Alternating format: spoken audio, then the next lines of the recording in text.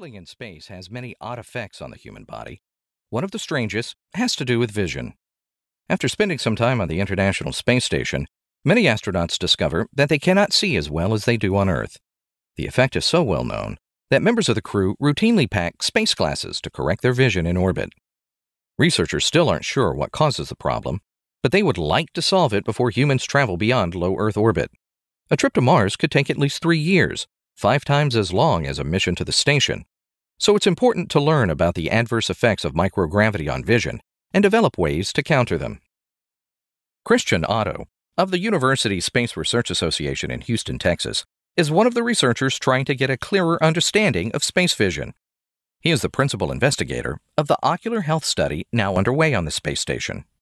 An accomplished off-road triathlete with an interest in human performance in extreme environments, Otto is well suited to this PI role.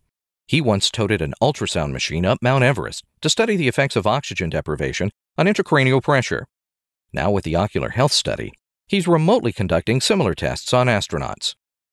Testing astronauts before, during, and after their missions to the station shows us their status pre-flight and helps us identify changes that result from the environment and microgravity on the station, explains Otto. On the space station, the body's fluids, particularly the blood supply, shift toward the head, much like what happens on Earth when you lie down. Therefore, it is hypothesized that the pressure inside the skull increases. That increase in intracranial pressure is believed to be transmitted to the eye and optic nerve, leading to changes in eye structure and visual acuity. Optic disc edema, or ODE, swelling of the optic disc, is the most critical change. If it persists, it can lead to a loss of peripheral vision and eventual blindness. Astronauts have experienced only mild ODE to date, but no one knows how severe it could become on a Mars expedition. Data from this study will help researchers develop countermeasures for and reduce susceptibility to issues like ODE, says Otto. It will help us develop targeted treatments to prevent problems. Adding preliminary data from the ocular health study to data from previous vision impairment and intracranial pressure, or VIIP studies, Otto and his team have made some interesting discoveries.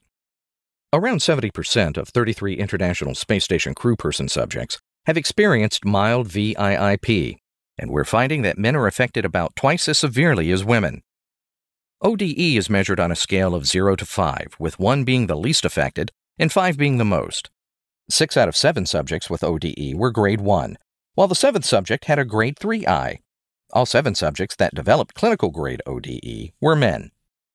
Results from the ocular health study will help doctors better understand disorders, such as glaucoma and idiopathic intracranial hypertension, or IIH, that can plague people back on Earth.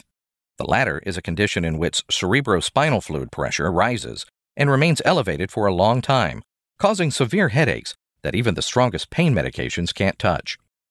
Like glaucoma, the condition sometimes leads to vision loss and blindness. Says Otto, this study will tell us more about non-invasive measurement of intracranial pressure. The way doctors measure it now is through a spinal tap or making a burr hole in the skull and inserting an intraventricular monitor. We are pushing the envelope in several areas of terrestrial clinical medicine. NASA's ocular health study is providing new insights in neurology, neurosurgery, ophthalmology, and cardiovascular physiology. The clinical community is very excited. For more on studies on the internet.